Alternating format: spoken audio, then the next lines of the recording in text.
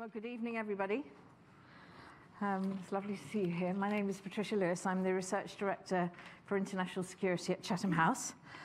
And I am delighted to introduce our three speakers this evening. We're going to be looking at international security institutions, a closer look. But we've also got the excuse of a new novel that's come out called The Heart of War, Misadventures in the Pentagon. And as somebody who once got lost by herself in the Pentagon, I really resonated with a lot of this. It's a novel by Kathleen McInnes, who's here with us this evening. And she's going to be speaking a bit about what prompted her to write this novel, but I do recommend it for you. And I gather we might have ways in which you can buy it. Oh, look, it's sitting there. That's good. We're going to start, first of all, with Kathleen, who's going to speak to us. Now, I should say that she's here in her personal capacity. She's currently working for the Congressional Research Service. She has worked in the Pentagon. She also has worked at Chatham House.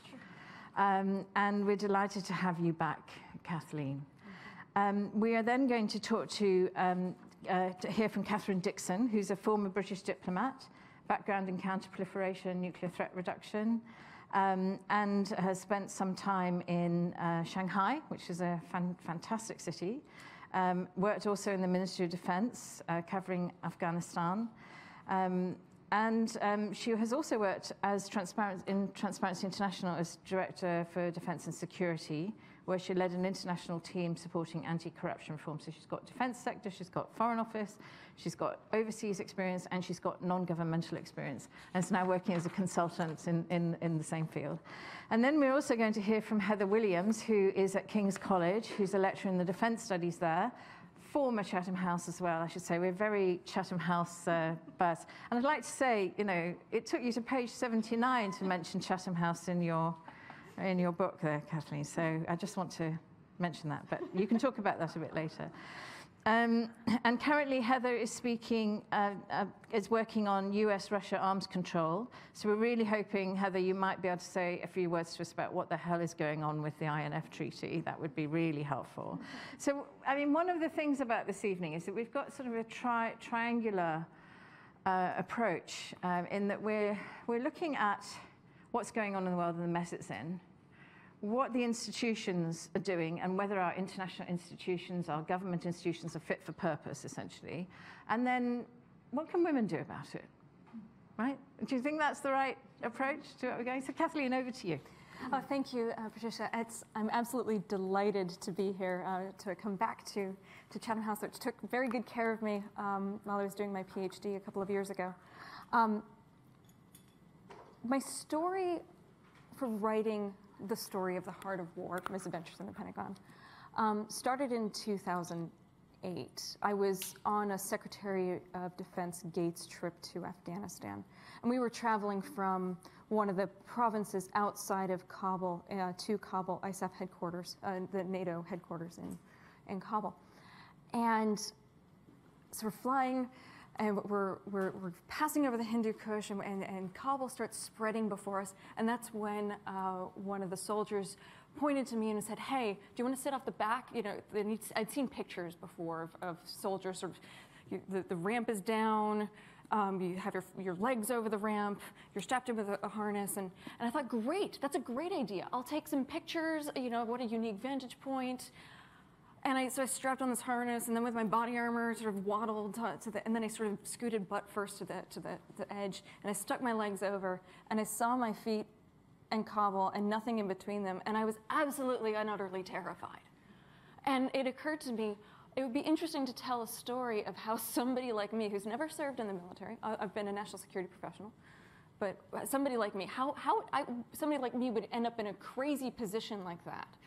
So that was the genesis of the story. But as I got to writing it, it started off as a memoir, a collection of anecdotes of different things that both myself and friends in the Pentagon experienced. But as I got to writing it, it was clear that there weren't very many books out there that were looking at sort of what's happening in headquarters, what's looking at how the bureaucratic structures work. Very few from a perspective of women. And again, as I started trying to figure out what I wanted to do with the project, when I realized that part of what I wanted to show was a story that would appeal to folks both inside and outside the Beltway, in the national security community and outside the national security community, help walk people through what it's like. What are the challenges that we experience? And do so in a way that didn't feel like you were eating your broccoli. That it would be compelling enough to keep people turning the page. And so it became very clear that fiction was the right tool to use. Because you can create a dialogue with your audience in a way that a lot of the nonfiction works that I've done before, I just didn't feel like I was able to do. And Charles Hill at Yale tells this wonderful book, Grand Strategies, Literature, Statecraft, and World Order, sort of suggests to us that fiction and art can be great tools for starting to contemplate international security challenges of statecraft in what he calls a methodologically unbound way. So we can contemplate things more creatively when we use these analogies. And it seemed to me that would, again, it lent itself to my project. And indeed, I learned so much about the national security world by writing this book and then by sharing it with different people. I really started to begin contemplating the Pentagon and our national security institutions in a very different way. And it just shared three ways in which three insights that the book taught me. First of all, the organizational design of the Pentagon. I mean, the Pentagon is almost a character in and of itself in the book. But how is it organized and how is it interfacing with broader national security institutions? Are we really fit for purpose? On the one hand, we have an institution that, as one of the characters says, it's basically designed for dysfunction. It's designed for slow movement, so that you don't get tectonic shifts between administrations. You've got a body of people and policy positions to chart a smooth course forward. But when you're dealing with situations like in Iraq and Afghanistan, where you have to win the hearts and minds of Afghans or Iraqis or wherever, and it requires agile action. Is this really the right structure, horizontally and vertically, to be able to deal with these things? How does interagency cooperation work in those contexts? The second thing that the book taught me was exactly how much the Pentagon and our national security institutions more broadly are absolutely based on people. You hear the phrase, people are policy, and that's very true. It's a very human place. The way that the characters eventually are able to muddle their way forward is through their human connections and their relationships they build with each other. And why that's becoming, I think, an increasingly critical national security issue, or what it raises for me, is at least in the United States, we've had budgetary dysfunction, we've had continuing resolutions, we've had furloughs, we've had the civil service has been subject to headquarters reductions. And so retaining the people that are necessary to keep the institutions going is getting harder and harder because the system isn't geared to support its people right now. And again, the book taught me that we really need to pay attention to that. And then the final thing that the book really taught me, and I finished writing it in 2000, before the 2016 election. And so it was, what's taught me, and as I've been reflecting on, is how important it is for us as national security institutions to find ways for women to express their voices in an authentic way. And what I mean by that, DoD has its cultural roots in the military services, which have been inherently male-dominated forever. And so when I was working NATO and Afghanistan, I think that the gender balance was not, I think it's better today than it was. But that said, while the gender balance is changing, it doesn't seem to me that the culture has quite caught up. And that matters. It matters because, in my experience, a place like the Pentagon, again with these very masculine cultural traits, by which I mean your full range of emotional responses to a particular issue or instance is being stoic, getting angry or laughing, and there's very, any sort of other emotional response. I get frustrated, I get passionate, but that wasn't appropriate. And I remember being called out by some people. That's one of my major strengths as an analyst, but it was viewed at the time by some as inappropriate. And it made me feel like I couldn't authentically. So all this is to say, the gender balance is changing. I think we've got a long way to go in terms of our culture, but it's essential that we do, because unless women are able to find their authentic voices at the table, we're missing out on a full range of options that we could be giving our policymakers. So with that, I think I'll turn it over to you. Thank you, Catherine. Catherine, yeah, I mean, from your experience, how much does this resonate, and how does it differ on this side of the Atlantic? Yeah, well, I was planning before I read the book, which I did rapidly yesterday, to say some very serious things about security. But what hasn't been said is this book is actually just really funny. And I laughed quite a lot while reading it, and many of the things in it just really reminded me of quite a lot of funny or just things that happened to me that really kind of then came back to my memory. And I think, I started my career, I did it the other way around. I started straight in government and then left government to go and work in an NGO afterwards. But I started work at the Old War Office, was my first job as an analyst in the MOD. And I came straight from studying my master's degree at SOAS, which for those of you that are British will know is the kind of the Peacenik Central of the UK. So it was literally, they had the Stop the War protest starting from SOAS as I was just joining, the Old War Office. So, the first thing that I kind of realised, I suppose, which I think the protagonist realises in the book, is that the people are basically decent. When you work in it, you take it for granted, but I think it reminded me that I didn't take that for granted before I started. Then the second thing, like Kathleen's protagonist, that surprised me was the complete lack of interest in expertise. So I was very serious about my level of expertise at that time, and I thought I knew all about China. And then I was just sort of lumped on the Afghan desk, which I guess would have pleased your protagonist.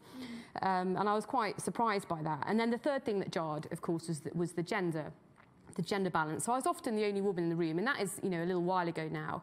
And most colleagues were fantastic, but I always felt that my manager hesitated in putting me into the room sometimes, because he was concerned that people wouldn't take our team seriously if I was the one that was representing it. And I was always conscious that visitors that came, just assumed I was the support officer. So I I felt like I had a choice, that I could either proactively assert my right to be in the room, or I could be overlooked. But I didn't have the opportunity to just have natural, easy charm and succeed, which I think a lot of men probably do. If you have that personality type, you can succeed just by being sort of a bit more relaxed and charming, whereas I felt I had to be a bit assertive. But the biggest shock for me, which again is something I think your protagonist experienced, which was that government was it was more benign than I imagined, but it was just sort of less good than I thought. And I had this instinctive veneration for the corridors of Whitehall before I started. I was a sort of comprehensive school kid from the middle of England, and there were all these sort of wise-looking men doing important things, matters of state and all that. And it was, I was crushingly disappointed when I realised that this very quietly spoken, serious gentleman who was, my boss's boss's boss, who worked on the top floor, who incidentally always had teletext on, as if he was about to leap into action with breaking news at any moment. But he was neither kind of remotely motivated nor capable of pushing a serious security agenda. And that, it just really disappointed me. But it was in one of my midterm reviews when my manager said to me that maybe I might have some issues with the hierarchical nature of the MOD and wasn't really suited for me, that I realised I needed to jump ship to the Foreign Office. And I loved working in the Foreign Office, but it too had its quirks. And my first meeting with my head of department, who was a fantastic chap, and he was again really serious and earnest and had these bright red socks on, which I remember vividly. And he said to me, "Catherine, I've got a piece of advice for you that my head of department gave me when I first joined the Foreign Office. There's a niche in the Foreign Office for people with good drafting skills." and he really earnestly, sort of knowingly looked at me, and it was just so far from what I thought I'd imagined joining the Foreign Office to do. I was here for action, to talk to foreigners and tell them what I thought, not for sort of perfecting drafting skills. And I don't think I'd ever heard the word drafting previously in my life. But of course, I managed to contribute my own comedy of errors to the party. And the most absurd incident that I sort of brought to the Foreign Office was when I was working in William Hague's office. And he was having what I remember being a pretty sensitive meeting with a load of Egyptians, just at the time when Israel, I think, was bombing Gaza quite badly. And it was a sensitive meeting, and the Egyptian ambassador was late, and I offered to go and get him. Just to remind you, this is on the record. Oh, right. Well, no, there's nothing, Okay. nothing now that is... Just checking. But I very cheerfully introduced the late arriving Egyptian ambassador into this room of Egyptians, only to discover, in fact, he was the Israeli ambassador that was here for another meeting. So, if you think government's not always that good, often you're a part of the misadventures. But anyway, despite all this, I learned that security institutions in this country, at least, have some brilliant, dedicated and highly capable people in them. But we also suffer from a deep lack of expertise, I think, and or experts working on issues. People have expertise, but they're often not using it. The lack of time for strategic thinking, and an inability to integrate the people that find out things with the people that know things, with the people that are making decisions about things. And I felt we often were less taking action than reacting to the initiative of others. And how else could you explain Britain getting involved in Helmand, which was a place which the Afghans there remembered defeating the British in, spectacularly during Queen Victoria's reign. So they thought they'd kicked us out once, they'd do it again. And how could we choose that province of all provinces? So I was glad to leave government, and TI taught me a lot. I think there's a lot to be said for, breathing in the oxygen outside government. And I really enjoyed looking at all of the issues that I'd looked at in government through a completely different lens in TI. And that was a lens of corruption. So we looked at radicalization and state fragility, the way that violent extremists use corruption in order to secure recruits. And I reflected that many of the well-intentioned efforts to build capacity in Afghanistan actually translated into support for predatory institutions and people, who were in power that we didn't really understand. And similarly, I thought about all of the efforts that I put into when I was working in the minister's office to demonstrate we were giving support to our partners, the Ukrainians, the Iraqis, in security, in the security area. But in TI, I reflected, that this wasn't perhaps always the right help, because corruption often destroys the institutions that are supposed to provide security. So, of course, when ISIS gained huge ground, they did it with a well-organized and equipped force, which was, combating, a completely disorganized but highly expensive Iraqi army, which had many Gulf soldiers on their rolls. And then, of course, there's the big shifts in global power, where I think corruption is also interesting. So if 20th century has been about hard power, I think the 21st century is going to be much more about, the battle for institutions, for organizations and ideas. The Orange Revolution and Euromaidan in Ukraine were outbursts of public frustration, reactions to the control of institutions by a corrupt elite, but not just the corrupt elite that were Ukrainian. It was also, many of the people behind it were Russian, and this is the use of corruption as statecraft by one state to control the institutions of another, which, of course, we are asking many more questions about in the West. And I think we need to think about this a lot more with the rise of China. China has this stated ambition to transform the world through the One Belt, One Road initiative, more investment than the World Bank and the IMF combined, many times more investment. And you tell people that the Chinese Communist Party wants to transform the world and the norms and institutions that we have, and people, they stop, they look at the amount of money and they think, crikey, this is a big deal, and then they go right back to Brexit. So, for me, I think this is the big challenge of our era, and it's one that I don't think we're very well placed to grasp, particularly in Europe. And the challenge this side of the Atlantic is not really about interagency. I actually think in the UK we're pretty good in the Foreign Office at working with DFID and the MOD. We kind of moan about it, but when you read this book, you realise that actually we're all like one seamless, tightly knit team. Our problem is our failure to really understand who our friends are. and to work with them to forge like long-term strategies for maintaining the liberal world order. And I love the bit in the book about France, where the Defence Secretary in the US basically gets the UK Defence Secretary to do something by saying that if he doesn't, he'll do it with France, which is so true and so depressing. We still suffer from competition between states in Europe, and with the last thing that we need when we've got this rising authoritarian, ambitious power is to have fragmentation and competition in Europe. I mean, how personally did you take this book? Very. The names are familiar. So the protagonist is called Helen.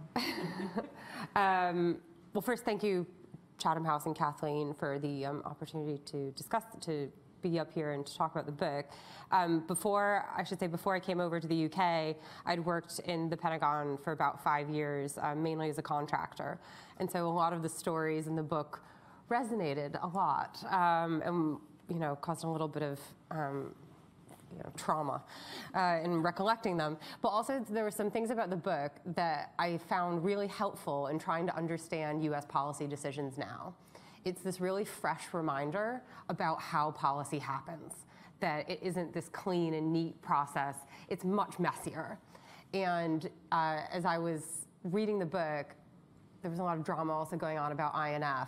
And so I actually found the book provided this really helpful framework for trying to understand INF. So that's what I thought I would try at least to share with you all today. But so from Heart of War, Misadventures of the Pentagon, there were 3 main themes that really came through powerfully for me and definitely resonated. The first, again, is, which I think we've all hit on, which is how policy is made. Until you are somewhat on the inside and see the personalities and the pressures, it really never, even when you are inside, it never really makes sense. I think of it as more policy making. It's more of a soup than a sandwich. You don't know every single thing that went into it. You don't know how it was blended, how it was processed, or what happened. But there's a soup in front of you, as opposed to the sandwich where you can see all the different layers and how it got put together. There's always internal negotiations and time pressures. And that observation, I think, is so important right now, looking at US policy making, particularly on some issues more so than others. As we see, there's so many capacity problems in the US right now. There's staffing issues. And so a lot of those challenges are just being exacerbated and on a higher scale. The second thing that again resonated with me and has been mentioned is the role of powerful personalities.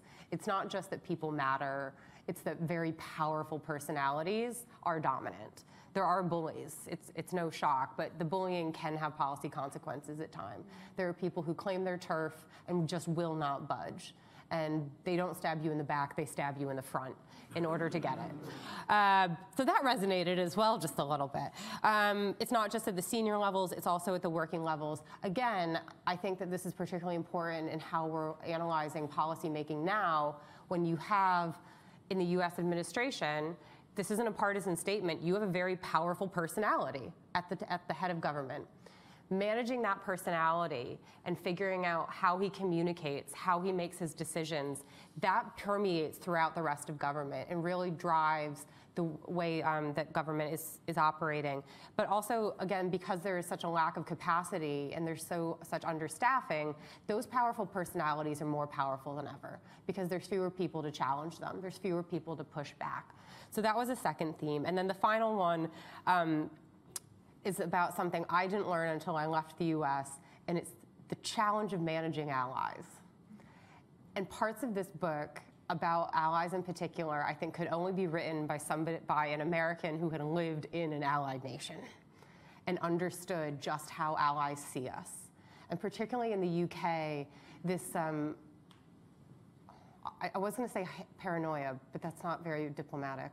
I'll say hypersensitivity to the health of the special relationship. Sitting in Washington, you don't feel it quite as acutely, but when you get out and you see how the US is perceived, it's clear that the challenges of working with allies are sometimes greater than the challenges of working with adversaries. They might be preferable, but they are still challenges nonetheless. Again, really important right now with regards to NATO. 29 members of NATO, at least 29 different perspectives. U.S. has some credibility challenges with its allies, but you see different threat perceptions towards Russia. It's very clear that NATO is not a monolith right now. And again, those kind of dynamics came through, I thought, really strongly, particularly in the final third section of the book, when Heather goes on an adventure to Royal Horse Guards. And so those three kind of themes is, as I said, I tried to think about them with regards to international institutions, not just security or domestic ones, but particularly to arms control and the global nuclear order. So we're at a very dangerous time with regards to nuclear institutions right now. The Nuclear Non-Proliferation Treaty is facing significant polarization for a variety of reasons. We have a really difficult review conference coming up in 2020. The U.S. has announced its intention to withdraw from the 1987 INF Treaty. It has withdrawn from the Joint Comprehensive Plan of Action with Iran. And then we have treaties like the Comprehensive Test Ban Treaty, which are just in limbo. So all of these institutions and the practice of arms control, which we once really relied upon for predictability, we don't know what the future of all of this is anymore. So those themes that I mentioned, what can they tell us about recent movements on INF, for example? So the U.S. position, the U.S. for years, officially since 2014, has been alleging that Russia is in violation of INF. Russia alleges the U.S. is in violation of INF, and the U.S. has said it intends to withdraw. I hear a lot of people saying, oh, this is just because John Bolton doesn't like treaties. So there's the powerful personality. But I'd also say it's a lot more complex than that.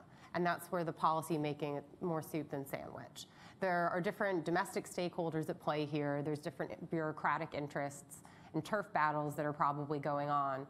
But also, from the U.S. perspective, Russia's been violating this treaty for years. Why would you stay in a treaty that the other side just isn't observing? And patience is running thin. So this isn't just as simple as it's one person who doesn't like it. It is much more complex than that. There's also concerns about China, and different concerns within NATO. To the issue of allies, again, allies are, the ally perspective makes the U.S. position on INF pretty challenging. The majority of U.S. allies support the INF treaty and want the U.S. and Russia to continue to observe it. However, they haven't really been pressuring Russia to come back into compliance with it, despite repeated requests from the U.S. So again, allies don't always do exactly what you want them to or what you tell them to. I don't think everyone in Washington realizes that sometimes. And then also an issue with allies, and this is just going forward with international institutions, withdrawing from treaties doesn't really help your credibility. If what you're trying to do is prove that you're a strong international leader, who's going to want to partner with you if you just keep withdrawing from things? That's a pretty significant credibility challenge. And I just, again, the U.S. image abroad, I've lived here for 8 years. This is easily the worst that I've ever seen it. And so just to wrap up, a few quick observations about the experiences of women with all this. These are all obviously very personal. I'm only speaking for Heather Williams and not for womankind or academics writ large. I did want to highlight the academic angle because, again, the book really touches on this in an interesting way. And being an academic who regularly engages with government, one challenge, it's probably not surprising, government often doesn't really want to talk to academics. They'll say things like, well, you don't know the whole story here. What could you possibly have to tell us? What could you possibly know about nuclear command and control? Or something like, or things like that. I find that's actually a bigger challenge than any gender challenges, to be perfectly honest. It's the government, non-government divide. There are definitely times and places when that is appropriate. And knowing when to challenge it is, can be difficult and a bit sensitive. But also, sometimes when governments come to academics, they're coming to you because they know the answer you're going to give them, and it's the answer that they want. And I think academics often face the challenge of, you don't just want to be a government mouthpiece. Maintaining independence is really important. But if you want to engage with governments, it's a difficult balance. On women, this is a challenge that I consistently face, and Patricia has seen it many times. There seems to be this assumption that all women are pacifists. Or are pro-disarmament, or pro-diplomacy, or pro-soft power over hard power. And I get this a lot particularly when I interact with the Department of Defense. I don't know if it's just a gender issue, so much of it as is, oh, well, of course you would support arms control, you're a woman. I've had people say things like that to me.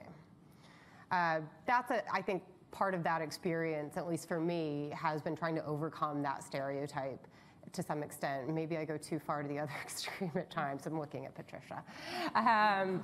But that was just one observation. And then final observation is about the US versus the UK. Again, this is purely personal. I've just found there seem to be a lot more women working specifically in the security and strategic studies space in the US, and a lot more women willing to mentor on the US side.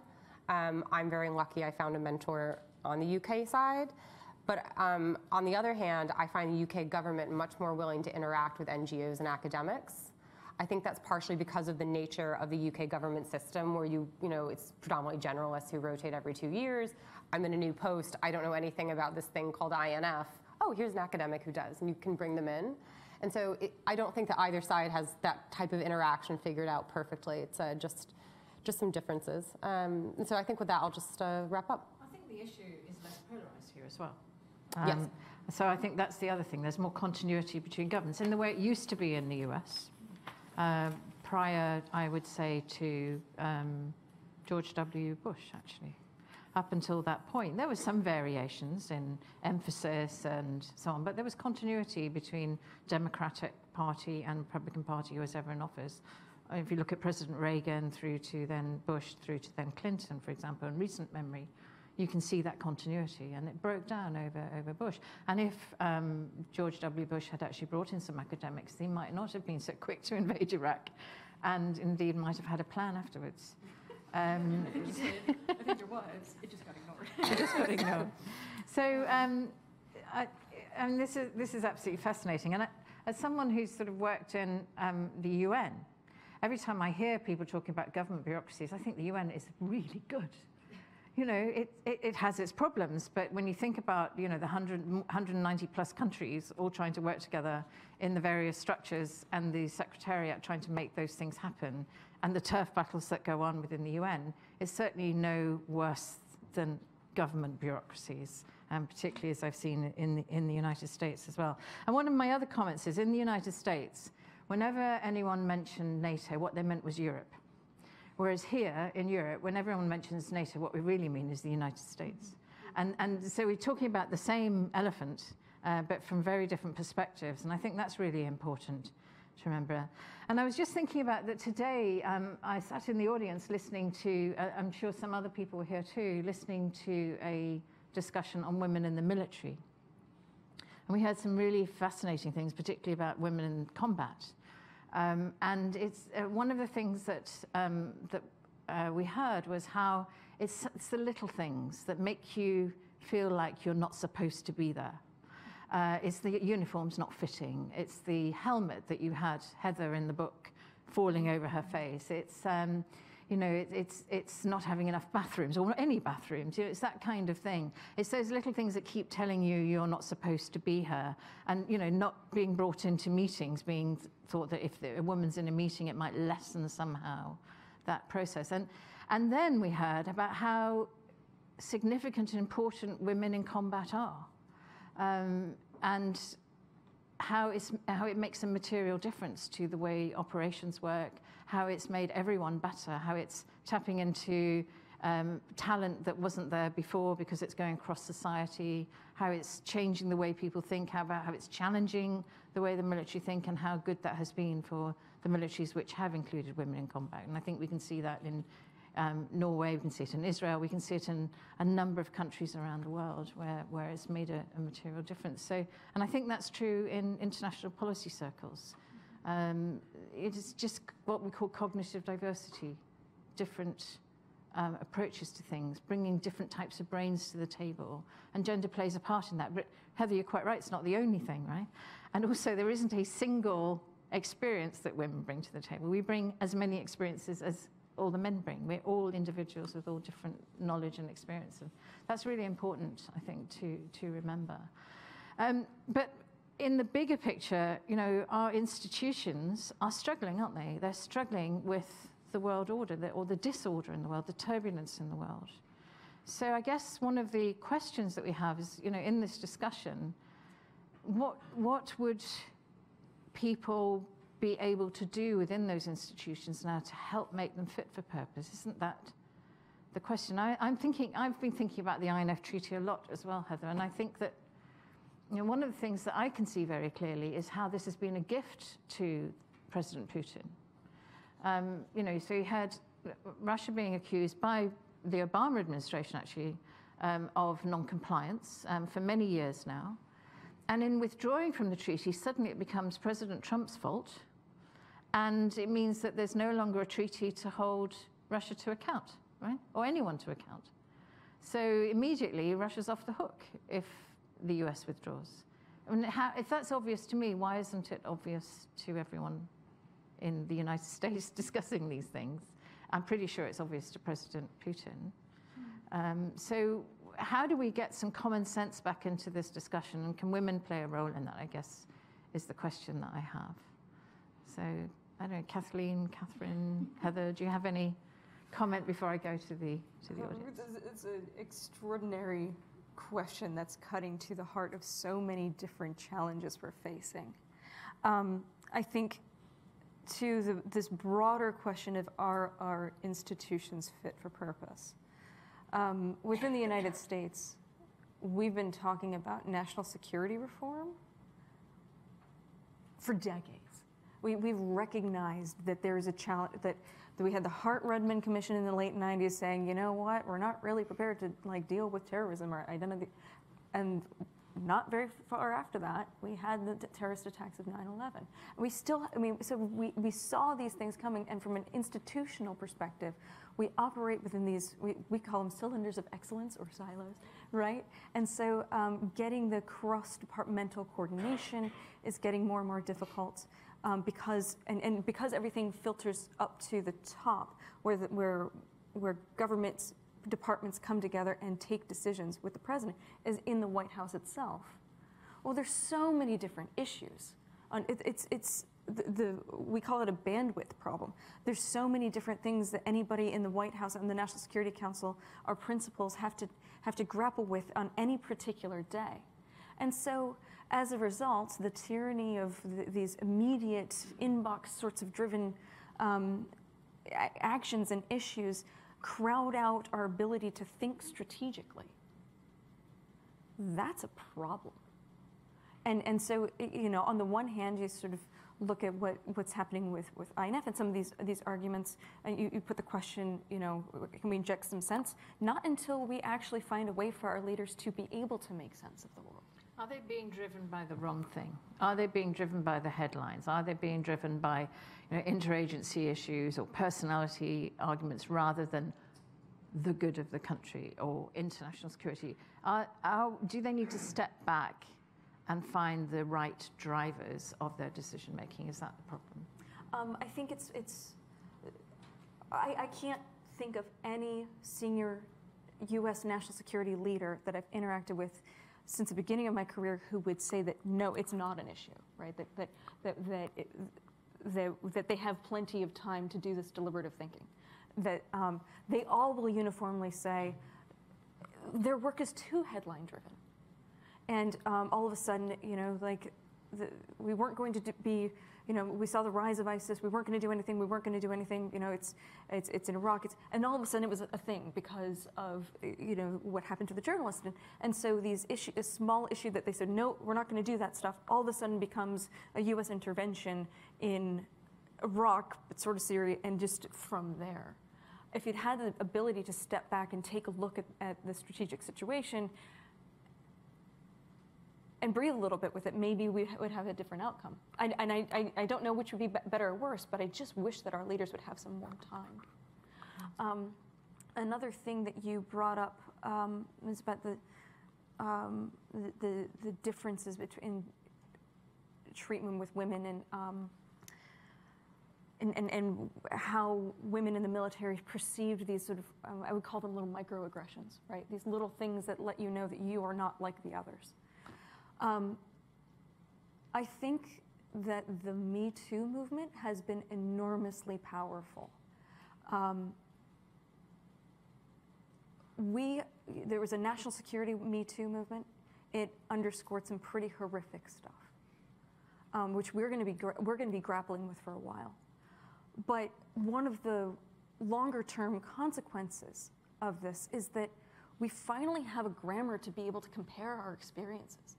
We're finally able to sort of talk with each other about how things are different and why that's the case, and help our, a lot of our male colleagues who want.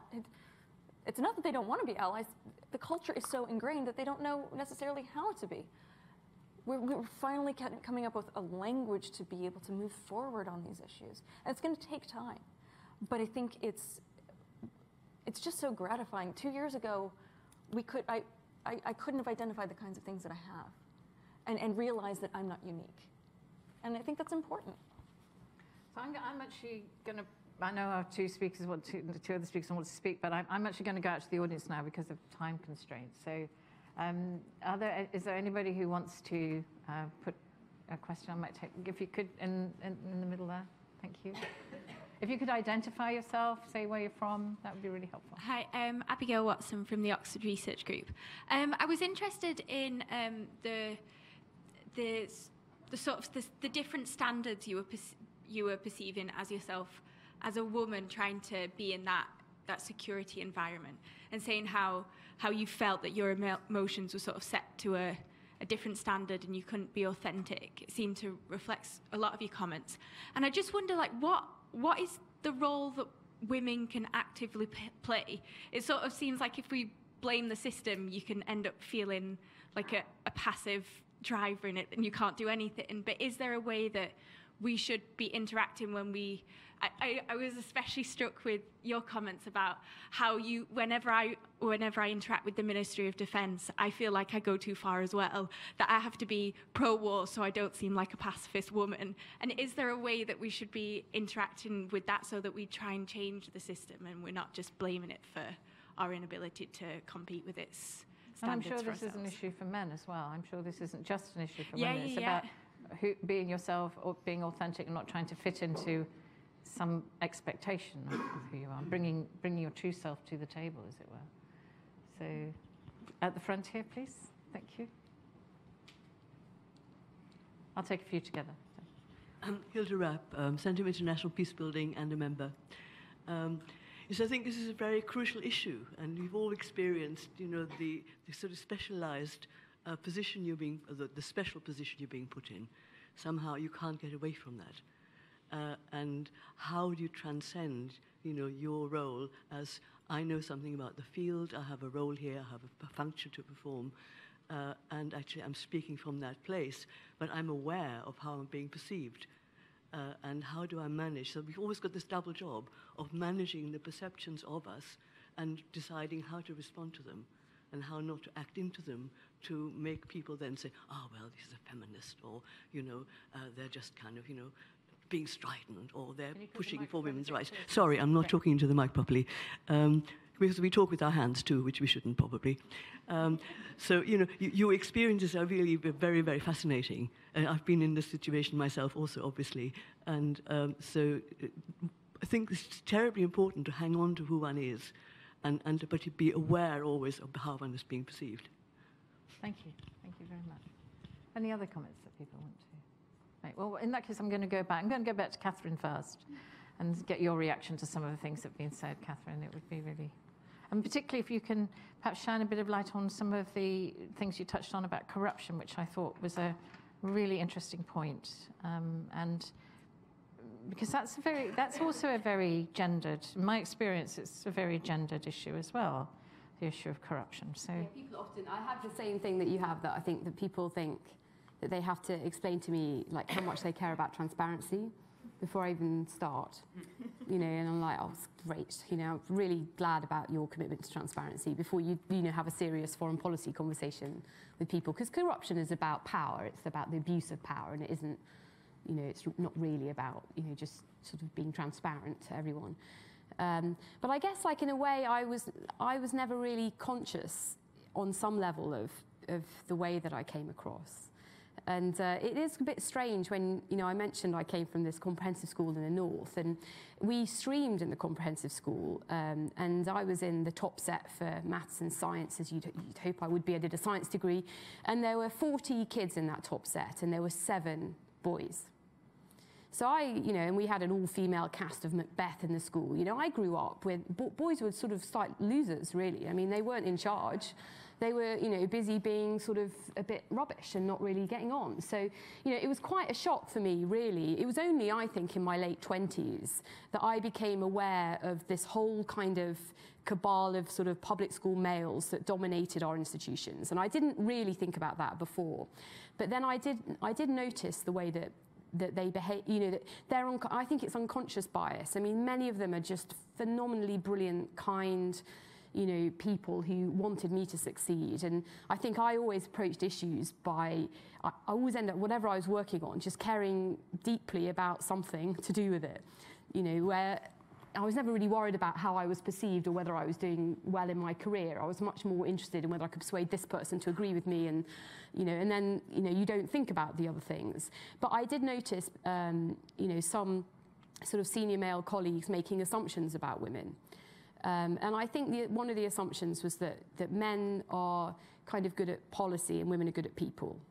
So if you are a woman and you're a serious policy thinker in the Foreign Office, you sort of have to find some way of demonstrating that. So I kind of got used to demonstrating that. And then you see some women who demonstrate that to an extreme, who then become quite spiky and difficult to work with, and you get this whole kind of pink on pink thing going on. And you've got to forgive it, because they're just so worried that no one's going to take them seriously and that they're going to be all about people, that they're not about people at all. And you want them to kind of calm down. So, you know, I think it drives women to behave quite strangely. And what I tended to do, you know, I often use humour as a way of calling it out, or just, you know, trying to help people see the unconscious bias they had. And I remember being in a meeting where, you know, when I was speaking, like, you know, someone was tapping on the table and they were doing it with another woman, and a man gets the floor. But, you know, I think you've got to gently pull it out, you know, call it out when you see it. But I do think that doing it through humour, because people mostly these days are well-intentioned. How much do you think having had, you know, 2 women prime ministers in the UK is different to the United States, for example? How much do you think that has had an impact? I was thinking about how they're saying that women are often assumed to be the peace builders, the peacemakers, but that's not always how we might see them here, given our experience in terms of women leading us into war, for example. No, I don't know that I've necessarily experienced that. I suppose one thing that I felt sometimes in the Foreign Office is that being tough was a virtue. You know, and it's particularly, you know, through the era of Iran, of Russia, you know, that you know, maybe, you know, if you didn't agree with like a sanctions approach, you know, you maybe weren't being tough. You didn't really understand that Iran was trying to build nuclear weapons, and that you were a bit soft, and this kind of use of language, you know. And I think sometimes women got a bit assumed to be soft or described as breathless. You know, I remember once hearing a woman being described as breathless, you know, for sort of suggesting that we should talk to, you know, a country rather than being tough. You know, so I think those things, I think probably it's not always so gendered, but I definitely felt that there was some language around that. Heather? I also don't think I was that aware of the gender issues probably until 5 to 10 years ago, and that's mainly because when I was working in Washington, I was surrounded by female peers and friends who were in the same field, and it's almost like it isn't until someone starts pointing it out that you just see it everywhere, and realized, or you know, things like I would be called naive. That's a classic one. So I still get this one a lot when I'm like, you know, there are benefits to be had from arms control. Oh, that's so naive of you, Heather.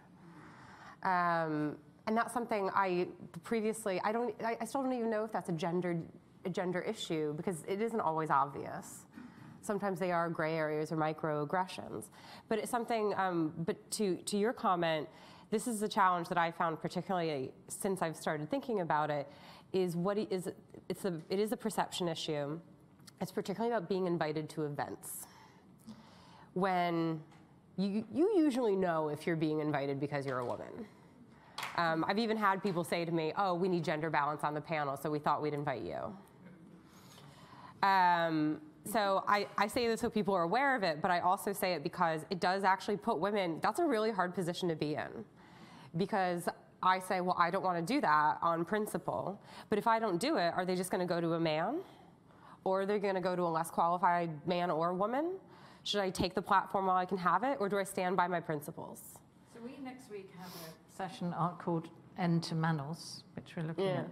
But one of the things, so this happened to me in my career some 25 years ago, right? So it's still going on. It hasn't changed in 25 years, and that's really disappointing. So one of the things that I decided 25 years ago when I was invited at the last minute to a conference, as that keeps happening, because obviously they suddenly realize they haven't got a woman, is my attitude has been from then is I'm not going as the only woman. So if you want me to come, you have to invite at least one other. Yes. So that's my version of an end to Manels. And in principle, but also in practice, I don't think Manels make sense anymore, at least on a lot of the issues we work on, because there's just so many qualified and interesting women. You have to really work hard at having a men-only panel now. You do. Yeah. But at the same time, when you get asked to do it, it's awkward. But then just very quickly too, because I think Abigail's question was a really, really important one to highlight those emotional kind of challenges. And one thing, I never realized that I did it until recently someone pointed it out, is a lot of the times, I found this particularly with the military, working with the military, everything is black and white. This is the way that it is.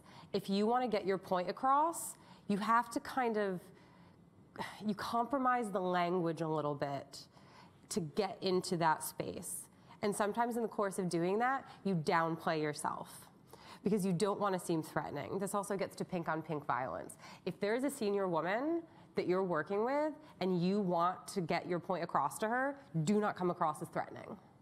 And so we constantly are demonizing ourselves and putting our own work down. And I used to think, oh, but I'm doing that just to get my point across. And sometimes it's successful, but in hindsight, I actually don't think that that's right.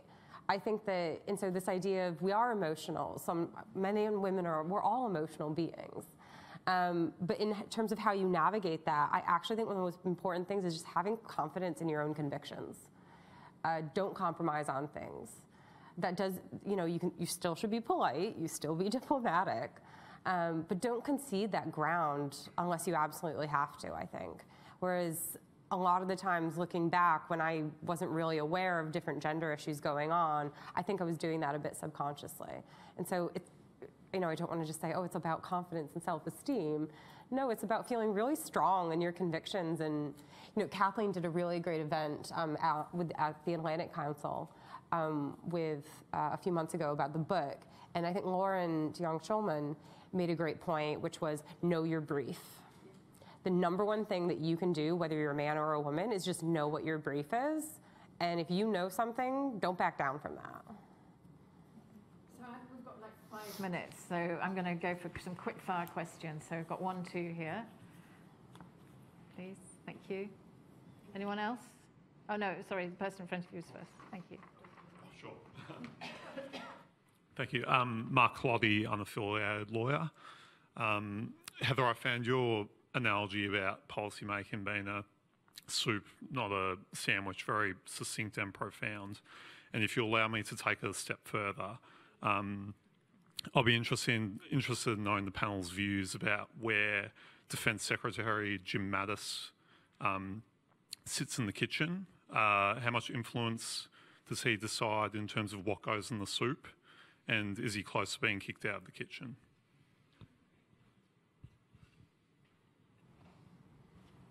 Yes. Oh, it kind of is similar to Abigail's point. What I was wondering, because we were talking who you are? Sorry. Did you explain who you were? Oh, sorry. Franziska, and I'm a student at UCL.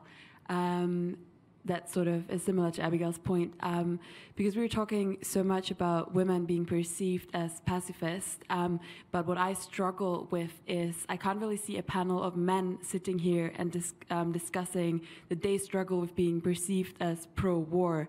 And how do we maybe, or women in security, international security institution, how do we maybe get men to sit down and sort of have similar thoughts or a similar discussion? Because I think for us as women, well, yeah, we kind of do that and men don't. Yeah. That's a great question. Thank you. Any other questions out there? Any man want to respond to that question? Please. Yes.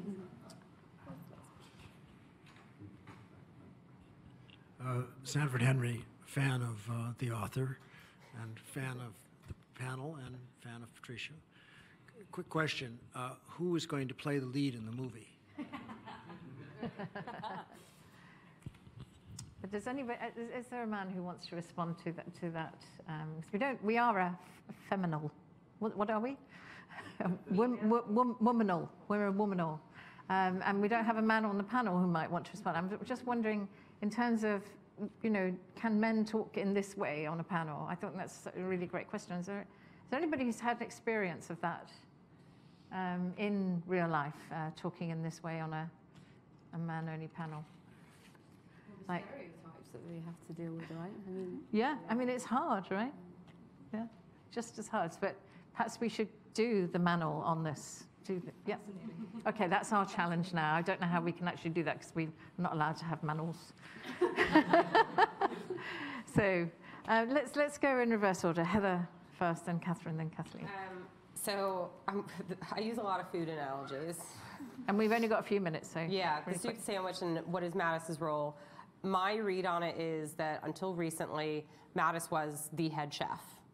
And his core team was a relatively small group, predominantly in the joint staff, whereas before the civil service played this really powerful and influential role. The civil service and DoD is just much smaller right now. However, and so Mattis really, you could see it in so many of Trump's decisions that he really did delegate a lot of foreign policy and defense decision-making over to Mattis. And that he is then the one who decided what went into the soup, what kind of soup are we having, and go get me these ingredients. It does seem that since Bolton has been hired, that I'm not sure if Mattis is still the head chef. I think that there might be a little bit of some power struggle going on within the kitchen for control of the knives. And then just a final really quick point that actually has to do with what might men talk about. This actually gets to the issue of institutions. Because I think that institutions now have this reputation of being perceived as cooperation, and cooperation is weak. And so if men are going to, this idea that men have to get up and talk about being strong and they don't want to be perceived as being weak, I almost think that that stereotype is seeping into how we think about institutions, that we just think that any cooperation is bad. And we think of institutions in this, am I making sense, Patricia? You're looking at me like I'm crazy.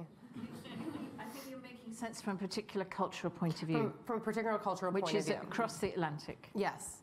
But it's this idea that institutions are either good or they're bad. They're fit for purpose, they're not fit for purpose. They're working or they're not working. That forces you into a binary of either supporting or being strong or being weak. And I think that we need to rethink our approach to institutions in that way and thinking, what are the benefits that we get out of institutions? And institutions have an image problem. It's not that institutions are struggling or institutions are bad, it's that we've just started to lose faith in them altogether. And I think we can all do a bit more to talk about what are the actual benefits of cooperation from both from a hard power perspective, because they're pretty significant, I think. Great. So a quick comment, which won't sound very feminist, but just before that, I just want to make a plug for the term soup sandwich, which is in the book, which I think is an even better analogy. But just, my non-feminist comment, which it kind of occurred to me like recently, the benefit of people not expecting much of you, which I think is the case if you're from a certain type of background or you're female. Like, I met a lot of men in the Foreign Office who felt that they had to get to a certain position to be ambassador by a certain age, their father was, et cetera, et cetera. And I've always felt like I've got choices. because I don't feel any societal pressure to do anything in particular. And I think that's given me an enormous opportunity to kind of go to TI and do something that actually didn't feel like it was the right thing to do for a lot of people in Foreign Office. But I know that's sort of a bit of a negative thing that's turned to a positive, but you know, I think it's about liberation, isn't it? Yeah, which is good for everyone. Yeah. I don't need status. No one expected me to achieve it anyway. But that's a status in itself. Thank you, Catherine. To touch on the Mattis question in a very oblique way, because you never know what it's like in the hot seat. You never really know what's going on in those dynamics. So I wouldn't wish to comment on that. But what I would suggest is that the policy organizations, the Office of the Secretary of Defense that supports Secretary Mattis, has gone through personnel turmoil that is pretty significant. It has the policy organization itself. It's basically like a foreign service within the Pentagon that helps navigate relationships and helps set the Secretary's priorities on a variety of different issues. That is an institution that about 2 decades ago chose to deprioritize subject matter expertise at a deep level and prioritize being a generalist about defense policy. And what that means is every couple of years, people like me would rotate onto a desk for which I knew NATO. I couldn't spell Afghanistan when I got to the desk, and I was 27, and somehow I'm in charge of or supporting NATO's operations in Afghanistan. But my situation was not unique. A friend moved from the Africa desk to the North Korea desk, and was all of a sudden, by virtue of sitting in that seat, the subject matter expert. What I'm hearing from the building now is that is having long-term implications for the Secretary's trust in OSD policy. When he asks things like, okay, you're the Pakistan subject matter expert. It's a very complex issue. How long have you been at the desk? And the person answers 6 months. OSD is marginalized. And that has big implications for the overall civilian-military relationship within the Pentagon. How do you do civilian oversight when civilians aren't credible in the eyes of the key civilian? So these kinds of nerdy, wonky, national security, bureaucratic things have real significant importance that I hope is one of the themes that's brought forward in the Heart of War. To your question, Sanford, so the authors are asked who could play the lead, and apparently screenwriters are thanks for your interest and move on. But I suggest Emma Stone. I think she'd be fantastic. I'm just to close up. I am absolutely delighted to be here. I'm so. And who would be the love interest? Ooh, I always put it Damon Wilson. No, Damon. Wait, who's the guy who was? He was in Homeland, redhead. Damon Lewis. That's the one. Yeah. God, too many people. 2 redheads.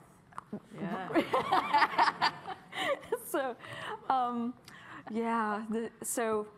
On that note. On that note, I'm just absolutely thrilled to bits that this book could be a touchstone for such an important conversation. And well, thank you, Kathleen. Thank you for bringing your book. I hope that people are going to read it. I know that you can tell them how they can get it afterwards. And I also want to thank Catherine and Heather as well. I mean, I think this has been a really fun discussion. It's been very wide-ranging. It's touched on a whole load of issues. I think it's probably challenged people in the audience, and it's certainly got me thinking quite a lot. The book was great fun to read. It's a really good, it is a page-turner. So well done, congratulations, and thank you all so much for coming and participating in it.